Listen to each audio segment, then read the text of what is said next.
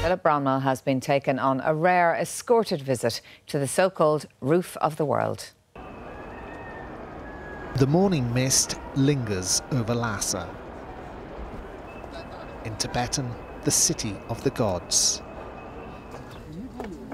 Pilgrims and tourists climb the steps of the Potala Palace. This was once the residence of the Dalai Lama, but you'll see no pictures of him here. The spiritual leader of Tibetan Buddhists fled the region in 1959 after a failed uprising against Chinese rule. It's the Chinese flag which flies over this sacred site. Chinese officials who've brought us here. Our hosts have arranged an interview with one of the monks at Jokang Temple. I ask if he believes the Dalai Lama will ever return to Tibet. We hope, yes.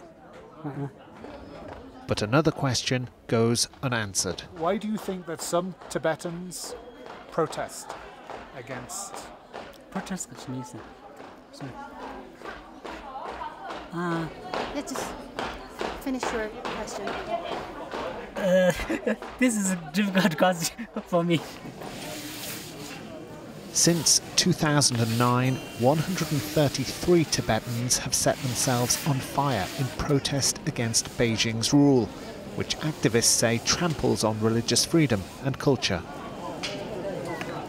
China rejects such criticism, but security is tight here, and with cameras apparently disguised as prayer wheels, it's far from subtle.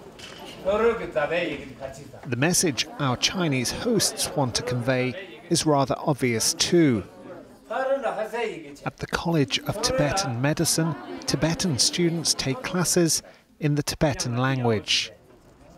Through an interpreter, one of the lecturers describes the changes which have taken place here. Tibet has received support from the government and has been well developed and grows very rapidly. Lhasa is certainly a sprawling modern city. We are shown businesses making traditional Tibetan crafts.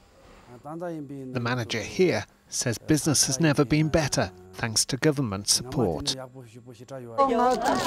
In Tibet, no one wants to gamble with doing anything but towing the party line.